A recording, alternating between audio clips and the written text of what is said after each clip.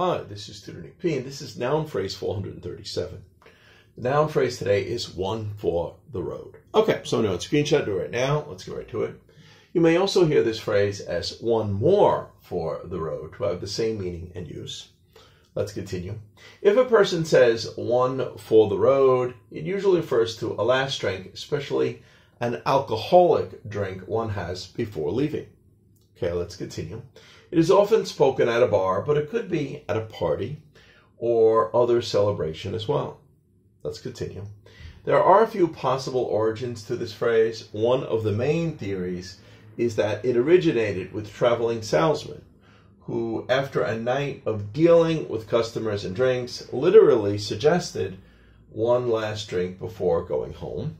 Okay. There is another theory that says it came from medieval travelers taking a last drink before leaving an inn. A third possibility is that it came about due to offering condemned felons a final drink at a pub just before being taken to public execution. So they were going to die. They were going to they did some crime and they were probably going to be either hanged or killed somehow, and they let them have one last drink before being put to death. That was the idea. However, many think the first theory is the most likely, since the phrase did not become popular until the early 1900s. All right, let's continue.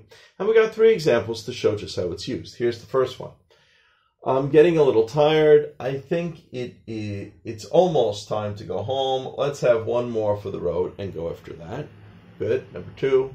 Do you really have to leave now? At least stay a little longer and have one for the road before you go.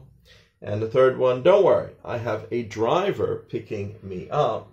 I can have one more for the road before I go. The last one could be, maybe somebody's worried that they're drinking too much. And he's saying, nah, don't worry, driver's picking me up, so even if I'm a little drunk, it doesn't matter.